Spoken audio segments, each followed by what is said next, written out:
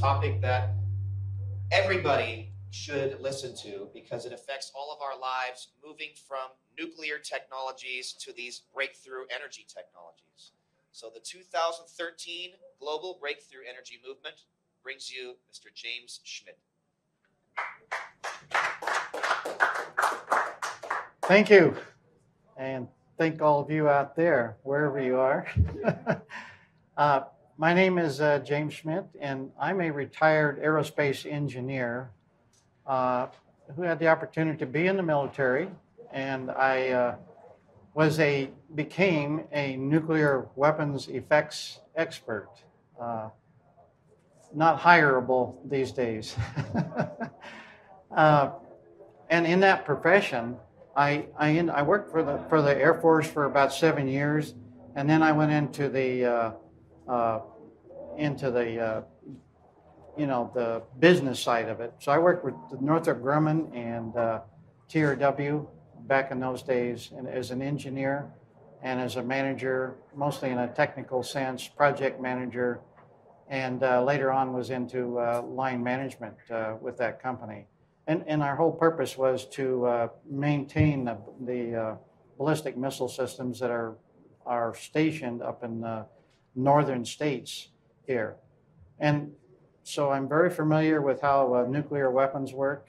And when you're involved in understanding how nuclear weapons work and the effects of nuclear weapons, there's a whole slew of physics that is associated with nuclear weapons. And so I have a whole range of science and physics and chemistry that I've become acquainted with. And that was just fine with me because I like to learn about everything and be able to understand everything. And this is what, from the beginning, in early age, I had an interest in Tesla and fringe science. And so this science also enabled me to understand free energy and how the different types of free energy technologies work. And I've done my own experimentation, including doing some transmutation work with electrolysis. So I'm on both sides of the aisle here in terms of science. What I'm going to do today is I'm going to talk about nuclear power and the evils of the nuclear power and how we need to change that and get in transition into breakthrough energies very soon. And I'm going to talk about the methodologies for neutralizing nuclear fallout. I'm going to talk about alternatives to nuclear power, and what is the transition that we need. We can't just overnight transition. Can't just overnight cut the grid out there. We need to have some transition, and that's going to be basically the renewable energies that you're looking at right now. And then I'll talk a little bit about what's going to be the impact of breakthrough energies on people's individual lives. It's going to have a huge impact, and that's why we need to be going in that direction also. And then what is kind of a process? I like processes. I'm an organizer, a visionary, and planning kind of guy. And so, what is the process by which we are going to get there? I have worked with a group called New Energy Systems Trust. We're an incubator where we're trying to network inventors, free energy and inventors with professionals and manufacturers and those who might have the vision to invest in free energy. Nuclear power, what is it? How is it produced? It's basically taking uranium atom and splitting it in two, and in the process you create some extra neutrons which fission other uranium atoms and create heat in the process. And that heat is used to boil water, and that steam is then used to drive the turbine, and then you create your electricity.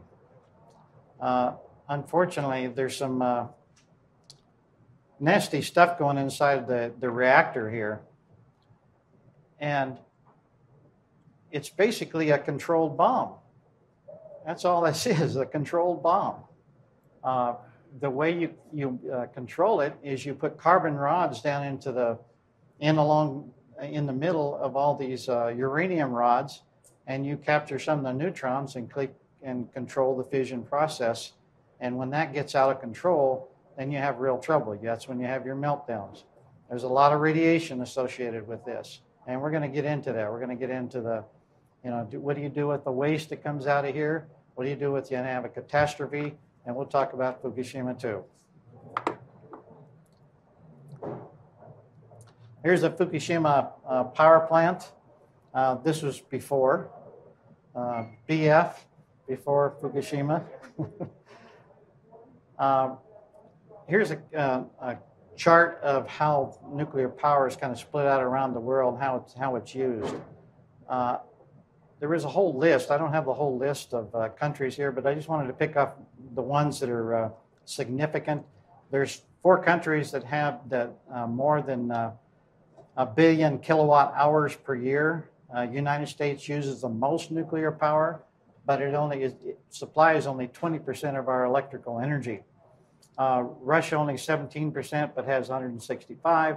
France is overboard there with 75% of their energy come from nuclear power with 404 billion kilowatt hours. Surprisingly, the Republic of Korea, South Korea, uses 30% from nuclear power and 143 billion kilowatt hours from that source. Here's a map of the U.S. nuclear power plants, just to give you an idea how they're distributed, mostly on the East Coast. Location of these power plants is critical from the standpoint of you want it in a place where it's not going to, if something happens catastrophically, you want it in a place where it's not going to affect too much. So you wouldn't expect you expect more of these plants to be out in the West. The problem is you need a lot of cooling water to cool these things. Millions of gallons a day has to be cycled through there. And so you have to have a place where you can have a lot of cooling water. That's why you have them along the seaboards. The fission products that you produce in a nuclear reactor come from the fact that you're splitting a uranium atom and you produce a kind of a double hump of atomic numbers. Fission products come out of this. And it turns out there's hundreds of products that come out, isotopes they call them, which are just different numbers of neutrons with protons in those different atoms. And they have what they call half-lives. That is, they're unstable isotopes, and they will decay with time and into a stabilized isotope. And some of them, have very long lifetimes, some very short. In this case, because there's hundreds of them, some of them have a millisecond lifetime, and so they stabilize very quickly into something that's stable. Here's just to give you an idea of there's a big long list, and on the left-hand side here is the yields that come out of there, and on the right side is the half-life. And in this case, I just started with the iodine, which is at 8 days, has a lifetime of 8 days, so it's fairly short-lived, but just after an event and you're close to it, iodine becomes an important issue.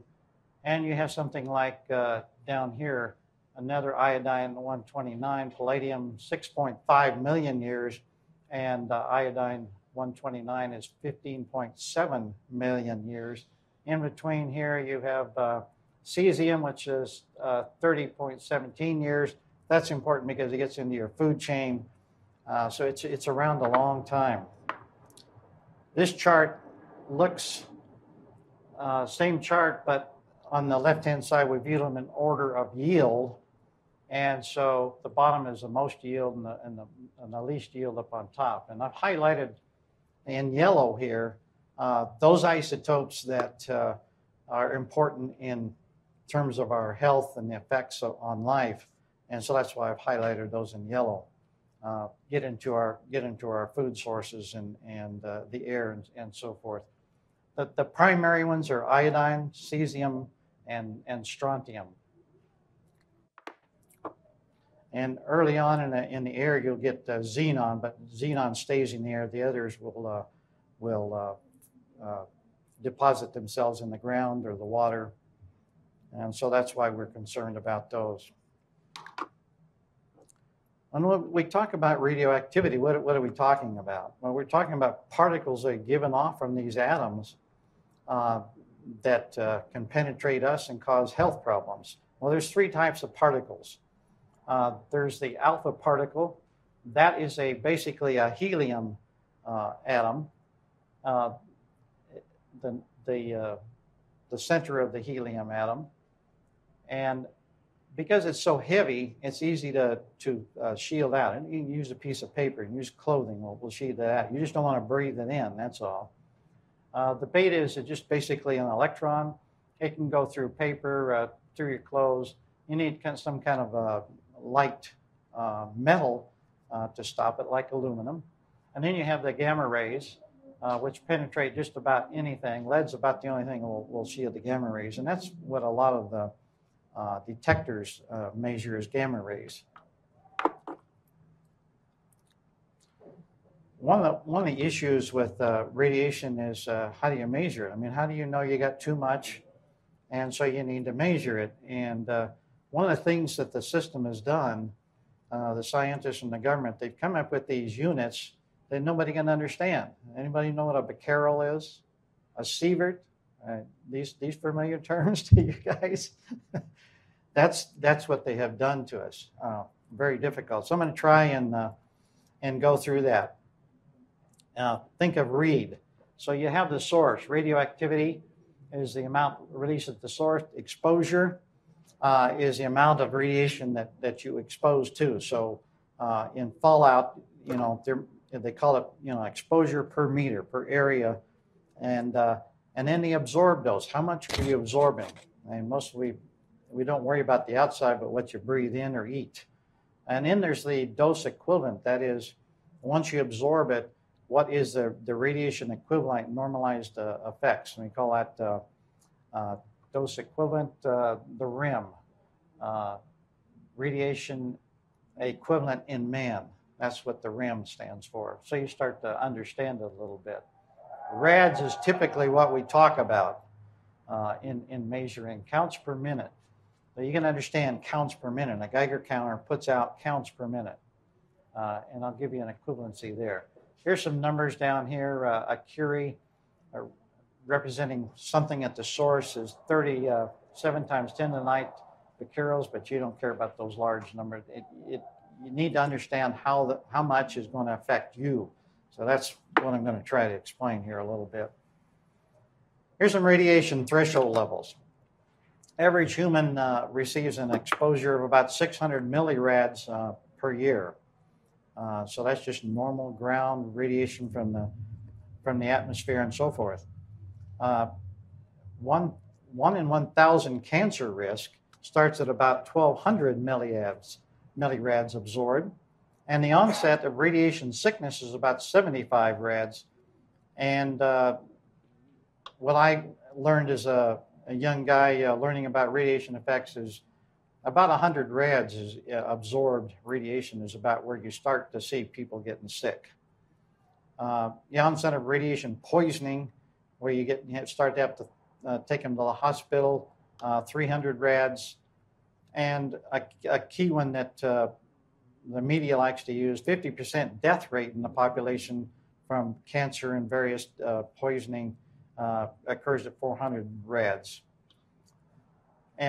But all this is somewhat complex because it's not only dependent on the total dosage you've got, but how much you get, the rate at which you get it, and over how much time you get it. So there's different effects if you get 100 rads over 30 days and you get 100 rads over a year. But in all cases, they're cumulative. But we have an immune system that is really pretty fantastic. And it can deal with this, the radiation effects in the cells, and take away the antioxidants and the disease cells from the radiation if you're healthy and eating correctly, and there's certain things you can take to deal with this. So it's a complex kind of issue. But you get overwhelmed with it, your immune system cannot deal with it. High radiation dose rates will kill cells Low radiation rates can alter the DNA. And so in young children and in unborn children, you can get these defects. Cellular damage, as I mentioned, depends on dose rate, accumulation dose, and duration of exposure. A dose of 100 REMs in a few days would show some kind of symptoms. I'm going to talk about Fukushima, but I'm going to talk about it in terms of the United States. What has been the effect here in the United States? That's what we're interested in. And there's a lot of people reporting on what's going on in Japan. A lady, Helen Caldecott, down in Australia, has done a great job in trying to educate the Japanese to what's going on in their own country up there. We have no reporting from the NRC, the EPA, the FDA on what is the fallout is here, what effects have already occurred here, and I'll get into that just in a little bit. We do have some civilian radiation monitoring system that monitors radiation in this country, and people can go online and report what they have got on their recorders. And so here's a map, and that is radiationnetwork.com you can go to. And you can join up and report your own readings on that. These will turn red if they get over 100 counts per minute. So, and 100 counts per minute is about 2 milligrams of radiation per day. So then you can determine, well, how much have I accumulated over 5 days, a week, and so on and so forth. So that kind of is the key number for you, just get you in a ballpark of how much radiation that you might have received.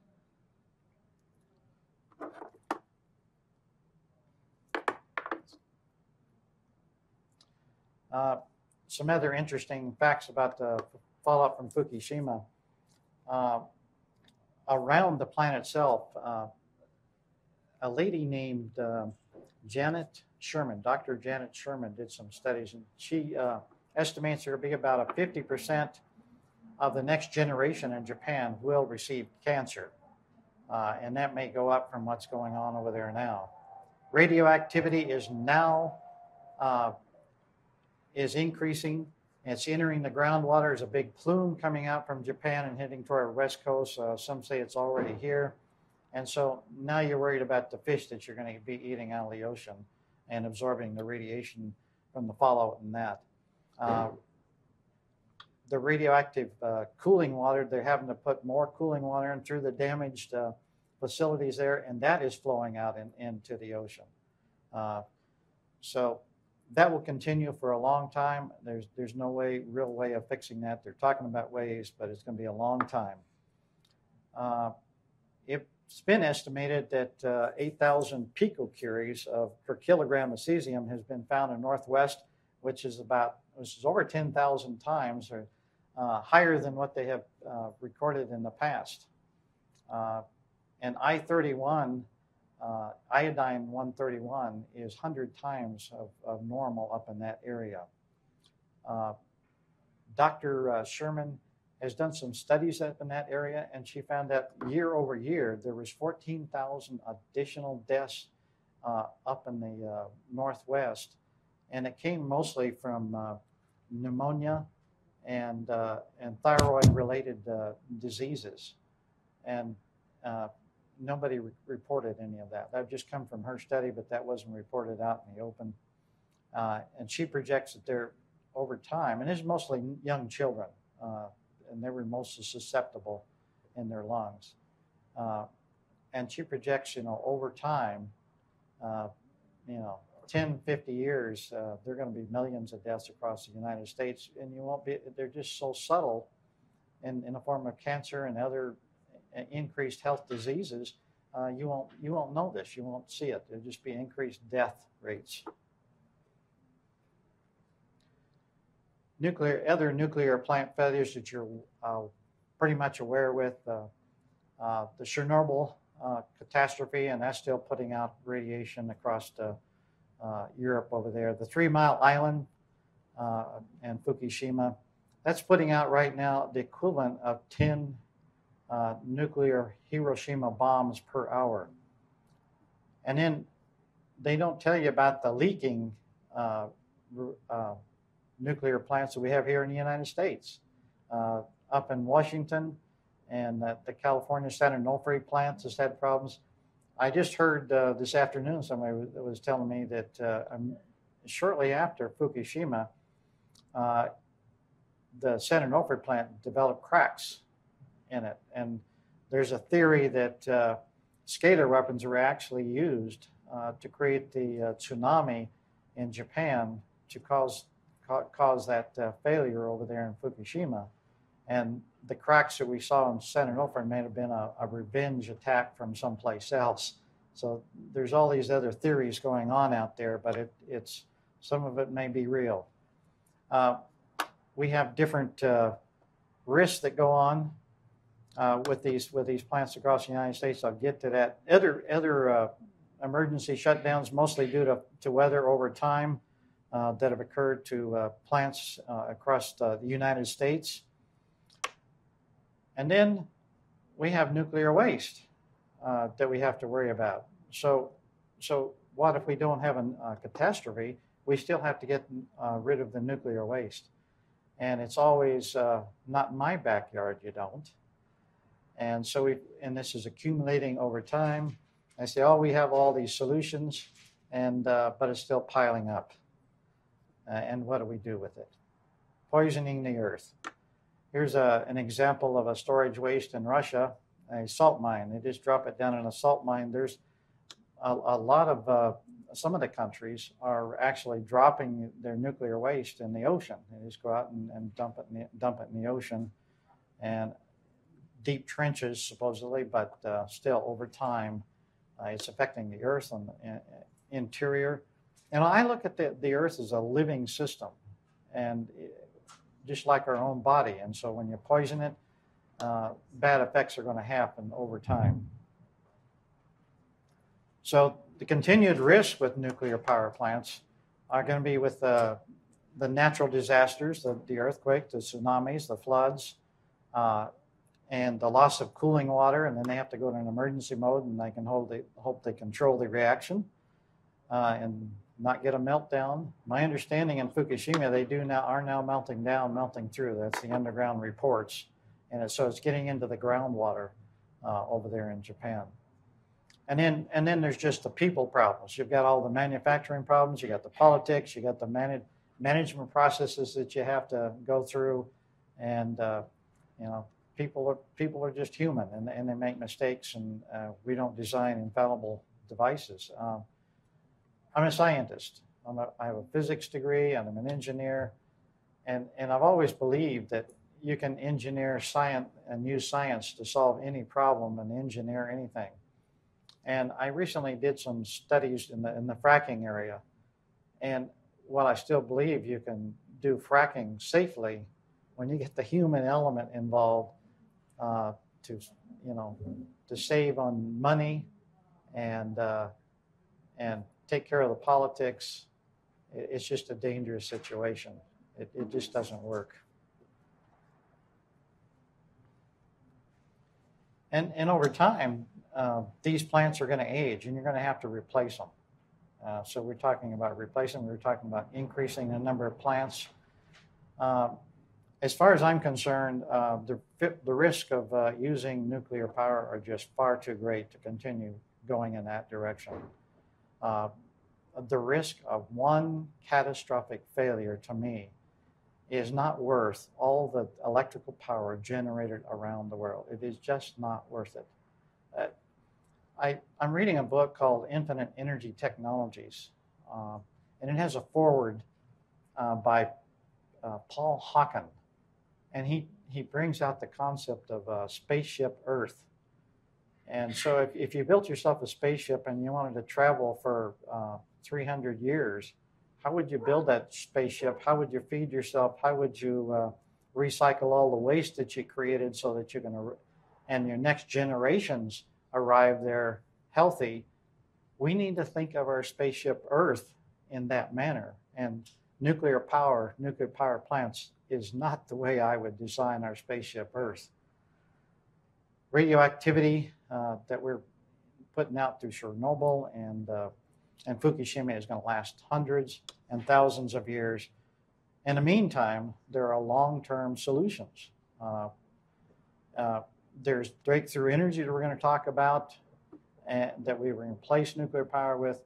And with the problems that we now have with radioactivity, there are some solutions using remediative processes, and we're going to talk about that. So the solution to cleaning up the nuclear poisoning of our planet is, and I think starting off with educating our citizens about the poisoning, the cover-up that's going on in our governments. We need to contact our legislatures, make sure we don't build any new ones. We need to start decommissioning the plants. We need to get rid of the aging leakers first.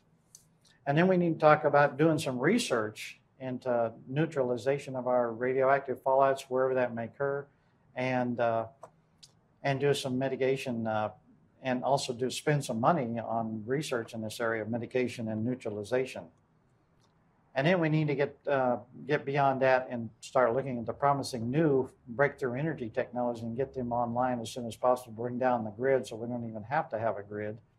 We'll talk about the new breakthrough energy technologies also. There are some already proven mitigation technologies based on both mainstream and some breakthrough technologies. And I've divided it between three areas. One is high temperature plasmas, low nuclear reactions, and electromagnetically generated scalar waves. All three of these areas have demonstrated that you can mitigate and neutralize radioactivity, which we are not looking at or doing at this point in time. Just to go through a few of these technologies, this is mainly from a report by Mike Paringa from PACE, Planetary Association for Clean Energy, some time back. Brown's gas has a unique property. It creates a plasma. In an environment, it will reduce radioactivity by 95%. I've read those reports before. Photodeactivation, where you use an electron beam directed onto a tungsten target, and then that re-radiates radioactive waste and reduces the radioactivity that way. There's a ZIP fission and fusion process where you submit the rad waste into a carbon arc underwater. And I have a friend who worked with that and actually saw that demonstrated. There's bionuclear remediation. It's amazing what our bodies, the biological processes can do to clean up our bodies. There's the Monte process, which is confined explosions.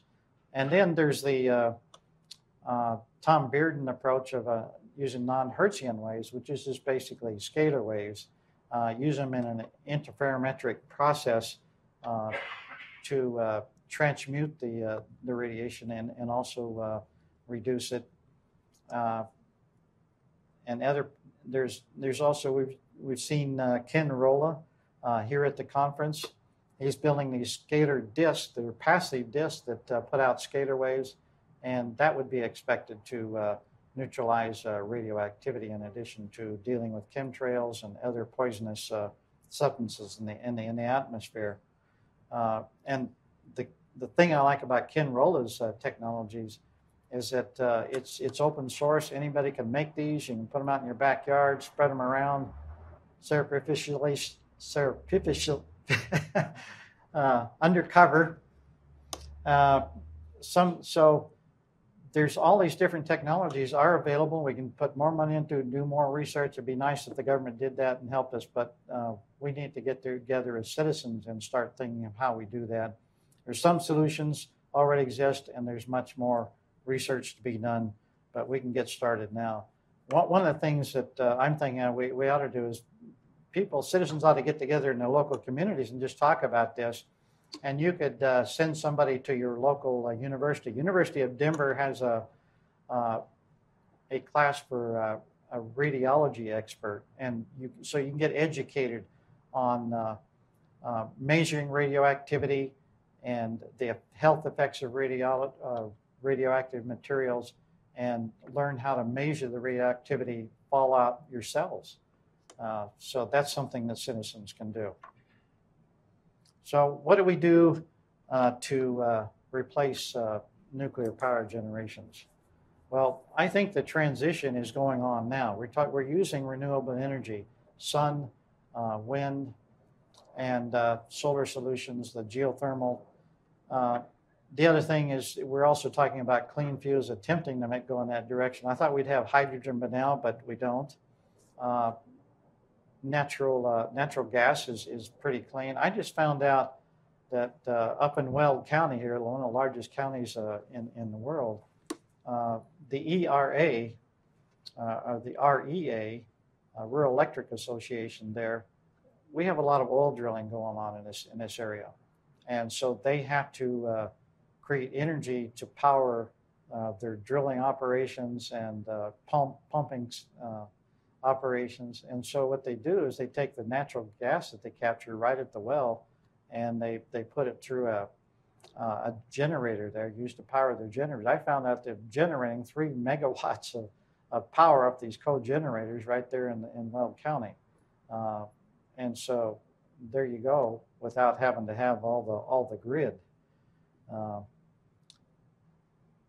We have locally other clean fuel, clean coal. That's an oxymoron to some people, but we have a company down here in South Denver, Veritech Corporation, who is advertising clean coal. I visited them, and they actually have a process, a tabletop prototype process that uses some electronics and some electromagnetic waves to actually dissociate dirty coal, get the individual elements out, and he comes up with blocks of clean carbon. And then you burn that carbon in a plant, you get the CO2 out, and you use the same process to turn the carbon dioxide back into carbon and oxygen. So, rooting for him. And then we've had, a lot of work being done on the hydroxide technologies for the generation of hydrogen, and I'll talk about one of those in a minute. But yeah, the new energy paradigm really needs to be the breakthrough energy technology, and our conference is demonstrating that there's just a tremendous amount of people out there working on this, and practical devices come to the forefront. And so I'm just going to kind of skim through, give you an idea of the magnitude of the work that's really going on in breakthrough energies. Here's a number of different forms of energy and people working on breakthrough energy. So you go from thermal energy, radiant energy, elastic energy, luminous energy, all these different types of energies available to work on for free energy. What is free energy? That begs the question to most people who, free energy, you can't make something out of nothing. Well, it really isn't free, of course. You have to work to get it out. But what do we mean by free energy? Starting out, it describes it as the energy that is available from the universe for the taking at any time for any use. Peter Lindemann uses the definition free energy is any energy that is provided by the natural world. And my own definition is free energy is that free energy contained within the ether that's between all of the space.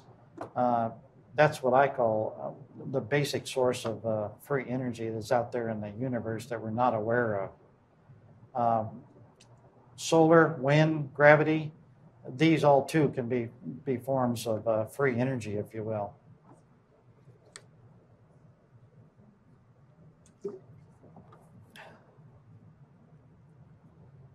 There's a long history of free energy research. in looking back into it myself, Leonardo da Vinci is actually the beginner of it all with his illustrations. There's always he had his drawings where he had the water paddle, and you see the water coming off the paddle and come back up the top and going around. His perpetual motion machine, that was the first free energy device from my perspective. There's been dozens of inventors since then that brought forth different ideas, working inventions since then, including Nikola Tesla. We'll talk about that.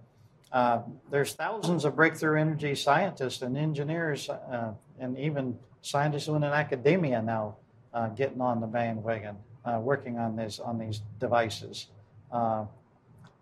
The march toward new energy society has been thwarted, however, by, I think, academia and a not invented here syndrome. But we're seeing a crack we're seeing a crack there right now. So from my perspective, we're still in a flat Earth kind of science society, but we're starting to get the word out there.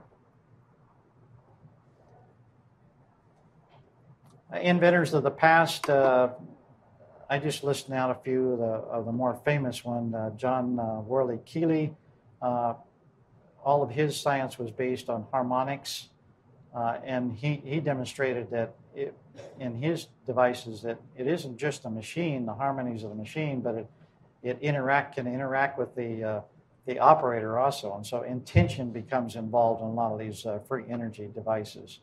And I think that's where you're able to control more how it's used.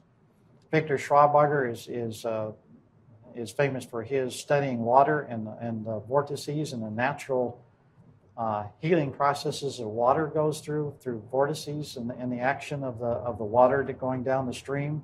And a lot of purification devices have come from his studies of water. Thomas Henry Murray is famous for his 50 kilowatt radiant energy device where he uses wires to accumulate radiant energy and then light up 50 kilowatts worth of, and it's based on his famous Morey valve. But he had a hard time convincing people that he wasn't using some kind of magic for that. Nathan Stubblefield built the first wireless telephone even before Tesla. A lot of earth batteries. He's famous for an area of interest that I have. Herman Plossin harvested energy from the atmosphere. Actually used it in some airplanes in some cases. And Lester Hendershot, famous for his few-less motor. It's believed that they may have used his device on the what's his name? The guy that flew across the ocean the first time. Yeah.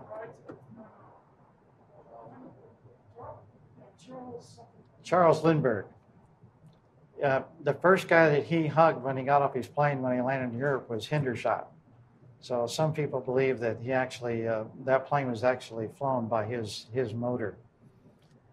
John Searle, famous for his magnetic circulating magnetic motor. I finished a book last year by John Violette in anti-gravity propulsion, and he really goes into detail on the science of John Searle's motor. Very interesting. When he experimented that, he lost many of those into space, and now we've got other people experimenting with that motor, including Jason Verbelli and with the group down in San Diego. Bruce De Palma, motor generator.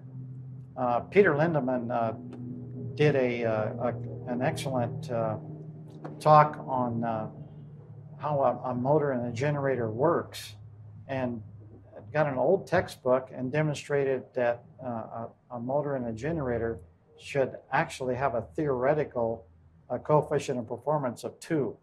And that's because when you pulse a coil, you get a back EMF out of that. And so when you learn to control what's going on in the motor, you get what you put into it plus what come out come out the back. And so that's the basic principle to a lot of those motor generator type of research. The Bedini motor, which I have built and experimented with, and I've had successful results with that. Edwin Gray, don't know, I'm not that familiar with the capacitor discharge engine, which somewhat makes sense. Joseph Papp and John Roeder of Intelligentry has been experimenting with that. I'm not sure he totally understands that, but it's they're using a gas plasma and trying to generate energy in a like a car engine. Well, of course, the hero and avant-garde of all the free energy movement of Nikola Tesla, whose name is being taken out of the textbooks, and so we're not able to appreciate what he really did. He has more than over 600 patents that are related to electromagnetics, electrical devices, and it goes on and on. Famous for his Tesla coil, which everybody is experimenting with, and he's more well known out in the world for his practical applications, the AC motors that drive all of our industry these days.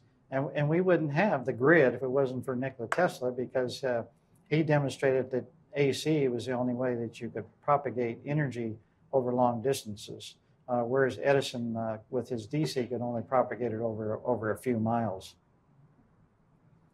Why hasn't free energy come to the forefront?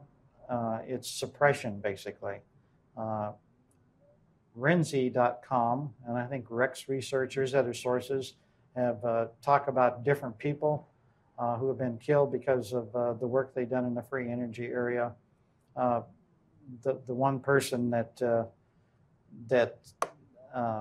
I sync with is probably Eugene Maloff, who was the editor of the Infinite Energy magazine, who just happened to be bludgeoned to death in a supposed raid on his house. And so the list goes on and on. So many of us are familiar with that. I haven't heard that many frequently. I think we're overwhelming them with the numbers at this point in time, hopefully. On the other hand, there's just hundreds and thousands of people who are working in their garage, professional scientists, engineers, just plain old people just fascinated with this science and are experimenting with them. You can go to Rex Research and get a whole list of these guys. I just got the list up through B here, so just give you an idea of the number of people that are being reported on that are actually working on different free energy technologies.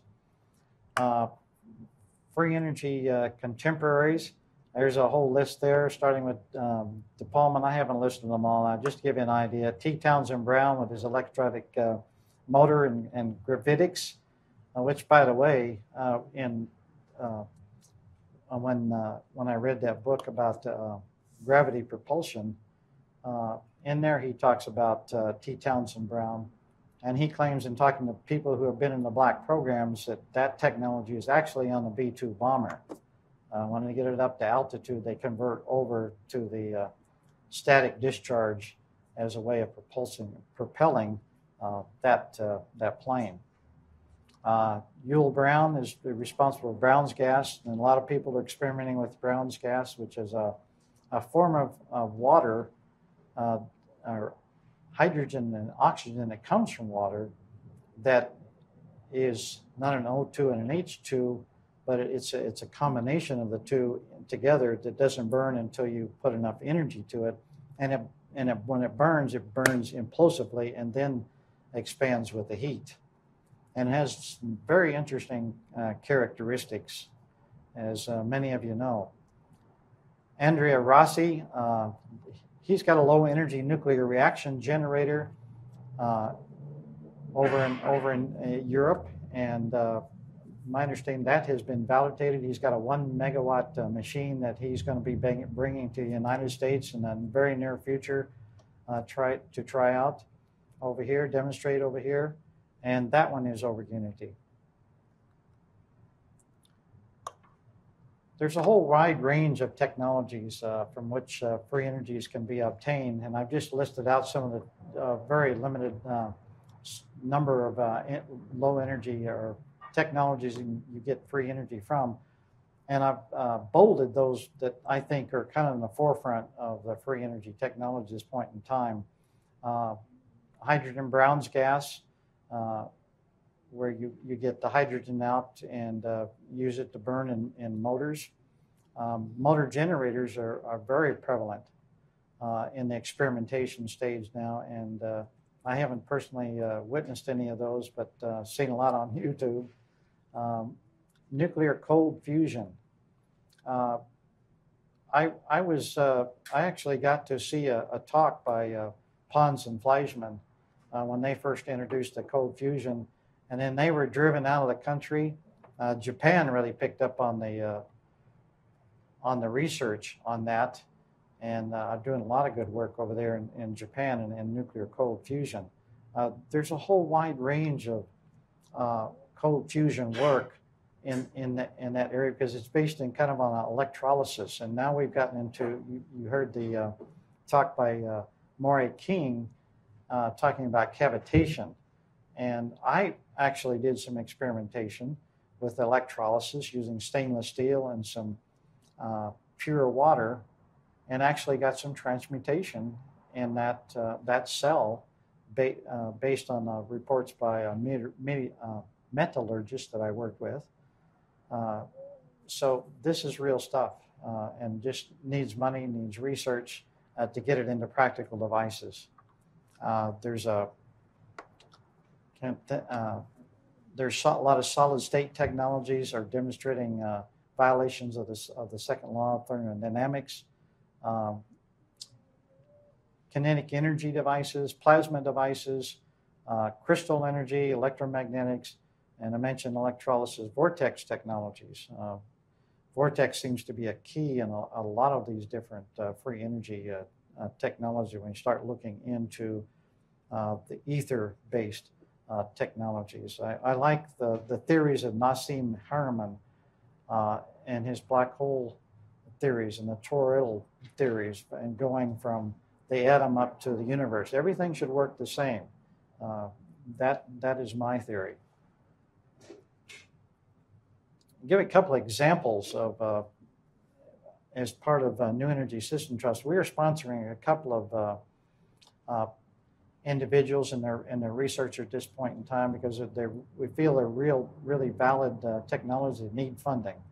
One is Edward Mitchell with True Green Solutions is working on a replication of Stanley Meyer's technology. And Stanley Meyer's technology is not the usual HHO, because what he's doing is he's using voltage and frequency to really just dissociate the water molecule into hydrogen and oxygen, and then you can burn it from that point in time. And he has demonstrated in his car, supposedly, a on-demand ability to provide enough hydrogen to run his car. And then he didn't have enough safety devices in the first time, so he had an accident. Now he's on his second series of prototypes, and he had this one working at the conference, but he had the wrong resistor in there or something, and he lost it the first time. So he's got a little more work to do.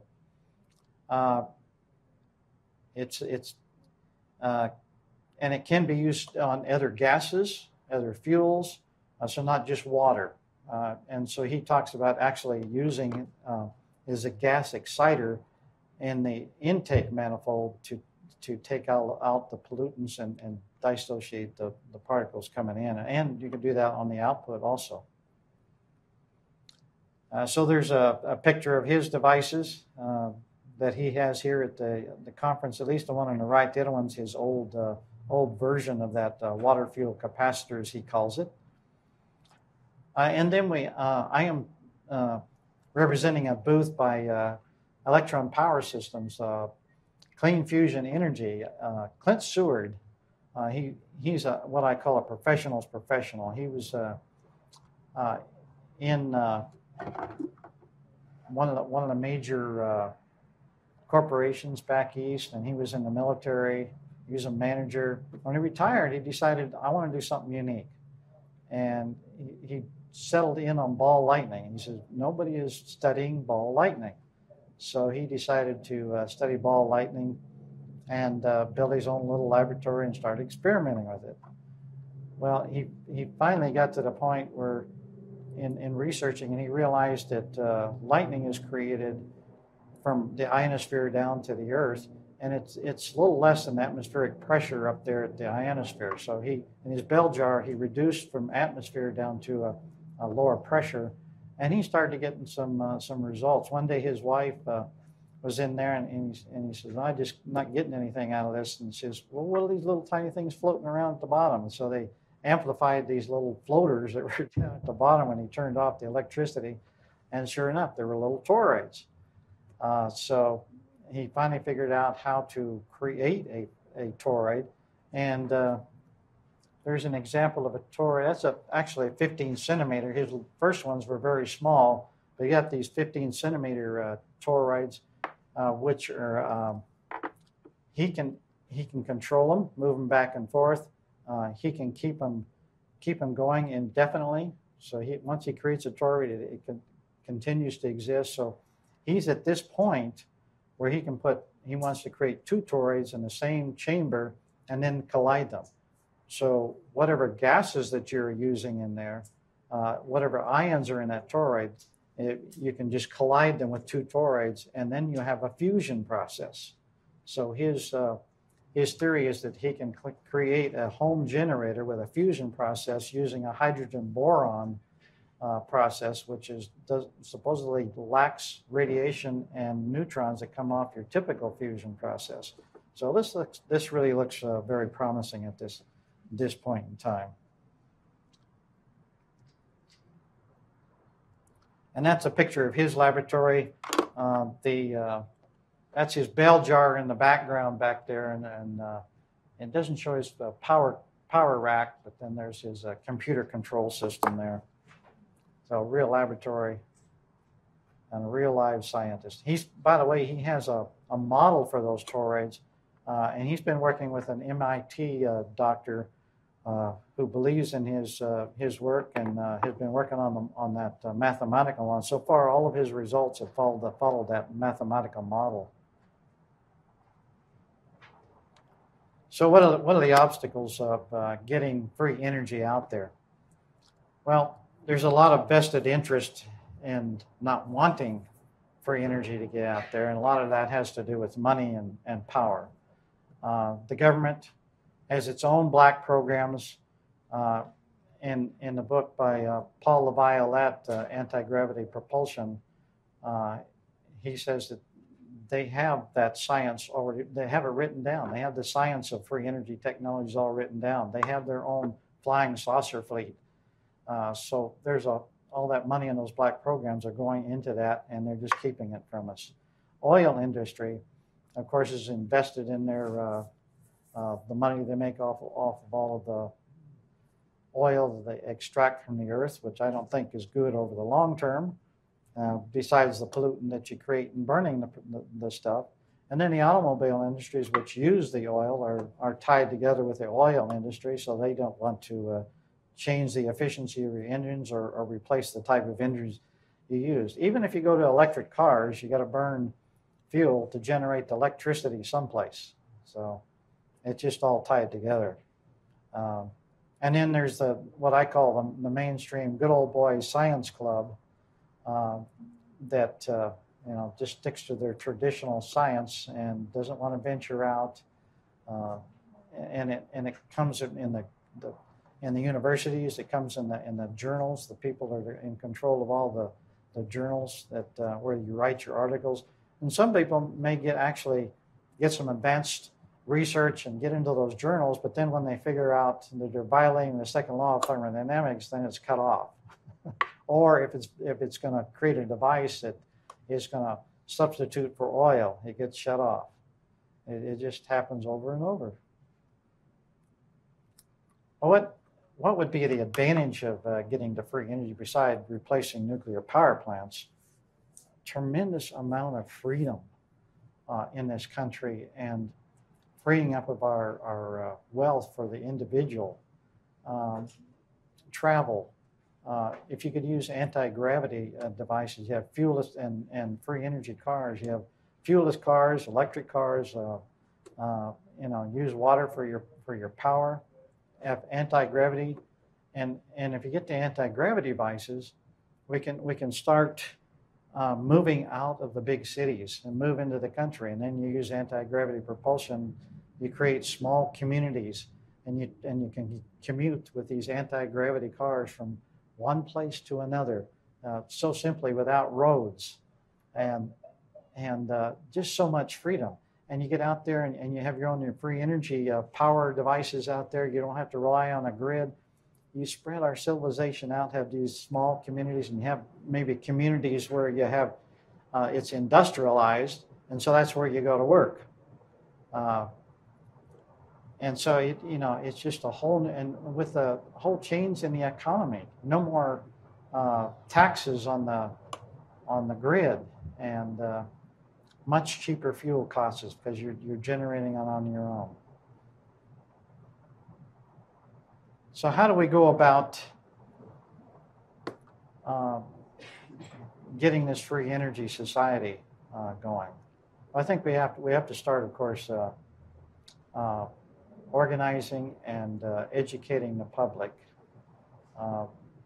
We need to go into our legislatures and educating our legislative people who are local elected officials, not the professional political people that are back there. And we have to continue these free energy conferences, expand on them, and maybe specialize in the type of conferences you have. The technical guys really love to get together and talk about the technologies. We were talking to Catherine Fitz the other day, and she said, it's not about the technology. People don't care about the technology, the normal person on the street. You don't care about the technology, just solve a problem. But if you can solve his problem with free energy technology, then he's going to be very happy. He didn't care whether he has to pay for it or not pay for it, but it solved his problem. So that's the way we have to go. We have to establish new funding sources. Anybody for an ice cream? Can you wait just a minute? And then we have to, I'm involved in an energy incubator. Major universities have incubators where they bring technology from the university out into the market, and they create funding for that and help them along the way. That's what we need to do with free energy, develop free energy incubators and link up with some funding. So let's get with it. Let's organize. Let's embrace free energy technologies and bring it into the world. The new paradigm has got to be free energy, and breakthrough energies sans the grid. And we can transition to this new paradigm with renewable energies at this point in time, and even combine free energy technologies, energy application technologies with new energy technologies to do this. Science and engineering must get beyond the square root of -1.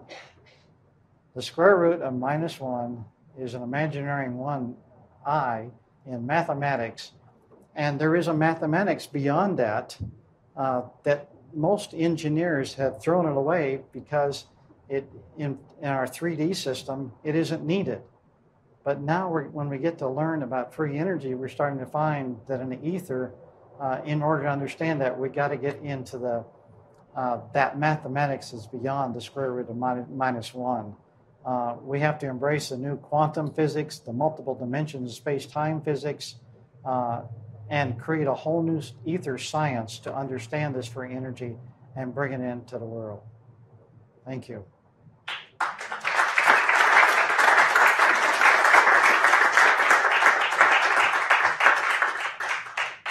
And I will answer a couple of quick questions right now. Yes? You mentioned writer by the name of Violet. We need to get you a microphone, I think. From the Tesla Science Foundation, and just a question, you mentioned a writer by the name of, I thought I heard Violet or something like Paul that. LaViolette. Paul LaViolette. You can find that book actually in the physics section of Barnes and Noble, believe it or not. Anti-gravity propulsion. I have an email list, and if you've written anything, I'd like to send it out on the email list. It's got about 80 people on it devoted to exotic clean energy. Have you heard any books or essays people can read? It's a little hard to absorb all that, as you go from one picture. The one that I'm reading now is excellent for a basis of it, and that infinite energy technologies. And Eversole is the editor on that book. Would be a good book to take a look at.